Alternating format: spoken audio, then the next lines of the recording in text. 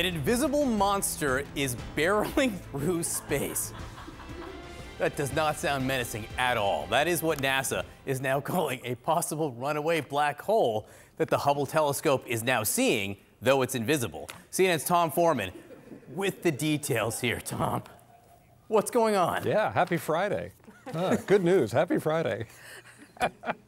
This is an extraordinary phenomenon that NASA scientists say they've never seen before, and of course everyone's very excited about. What you're looking at right here is an artist's depiction of what's happening. To the left, the thing down there in the corner, that's this giant supermassive black hole that is blasting through space at an extraordinary speed.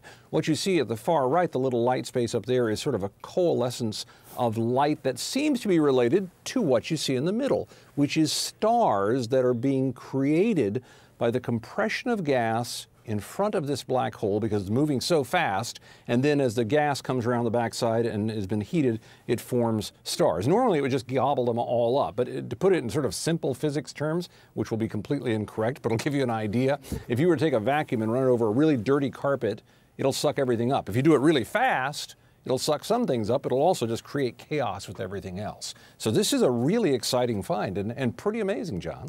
I am reliably told, I called this black hole rudely, I called it supermassive, but I'm told it like weighs 200 plus times, is it 200 suns?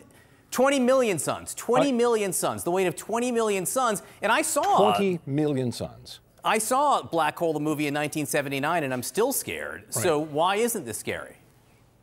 Well, first of all, that's a helpful measure because we all have a real sense of how much the sun weighs. So 20 million of them is really easy to get. But this thing, it weighs that much. It's traveling so fast, it could go from the Earth to the moon in about 14 minutes. Distance to the moon is around 250,000 miles, so that's well above the speed limit. And the really interesting thing about this, they found it by accident, John. They were looking at images from the Hubble Space Telescope, and when they were looking at it, they noticed this little weird streak out in space there. They thought initially that this was just some sort of an artifact on the camera. Not the case. Instead, they found a phenomenon like we've never seen before.